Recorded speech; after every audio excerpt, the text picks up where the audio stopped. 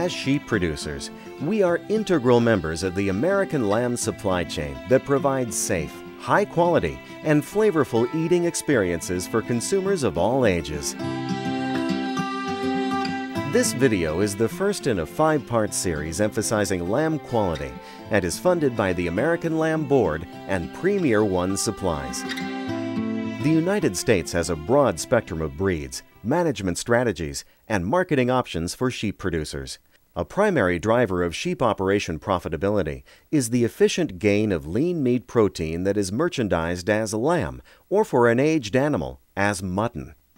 An analysis of an operation's commitment to American lamb quality can be achieved through benchmarking and the improvement of lamb carcass characteristics. Beginning with the end in mind is a theme for the ALB and Premier One Lamb Quality video series. Additionally, as a sheep producer, you hold a vested interest in creating a protein that consistently meets and exceeds consumer expectations of our American lamb product. Primary evaluations of lamb carcass characteristics include measurements of muscularity and trimness that provide an indication of cutability and retail yield. Upon slaughter, head, pelt, and internal organs are removed, yielding slightly more than 50% of live weight as the carcass weight.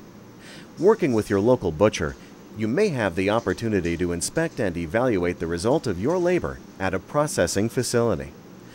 Initial indications of lamb cutability are evaluated based on the shape and color of the carcass. Trim lambs will produce a more shapely carcass that has indentations between the leg and loin and rib and shoulder. As an animal reaches a more advanced degree of finish, the fat is deposited and creates a more rounded, boat-like shape. Also, animals with less fat covering will show a greater amount of bluing or exposed muscle. Overall, we strive for a light finish that is uniformly distributed over the carcass. Carcass shape can also provide indications of muscularity. The most prominent region to look at is the shape of the leg. A wider, thicker, and more bulging leg is a carcass attribute that correlates with carcass conformation, a component of USDA quality grade, and utilized as a benchmark. Overall, carcass conformation provides us with an increased expectation of the lean meat lamb produced from an individual carcass. A process termed ribbing is not commonly conducted at large U.S. commercial processing plants, but can be requested with cooperation from your local processing plant. In order to rib a lamb, count from the inside of the carcass with the point of your knife 1 through 12 ribs. 1, 2, 3, 4. You will use the point of your knife from inside the body cavity to identify the separation between the 12th and 13th thoracic vertebra. Wiggle the knife between the vertebral discs, and gentle pressure can be used to separate between the 12th and 13th rib. You can poke until you find that soft spot. Okay? We line it up. The knife is pushed through the body cavity, Pop through. and you can move to the dorsal or front side to insert your knife with pressure down on the rib and cut back. This exposes the ribeye at the 12th and 13th rib interface. We hit the rib, bring it up like that. We can now gather a greater amount of information to benchmark lamb cutability. A ruler can be used to measure 12th rib back fat from the edge of the ribeye muscle to the edge of the exterior fat. The location to measure is 50% between both edges of the longissimus dorsi muscle, and both left and right can be measured and averaged. This measurement is used to determine USDA yield grade that will be more comprehensively explained in a subsequent video.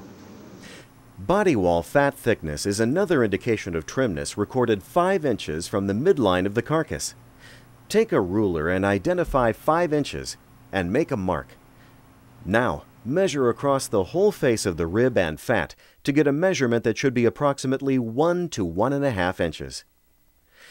Ribeye area is now our greatest available indicator of muscling and expected retail meat yield.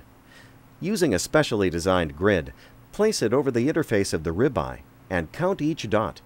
Each visual dot over the exposed lean face is 0.05 square inches. Thus, we add up the number of dots and divide by 20 for a total area in square inches.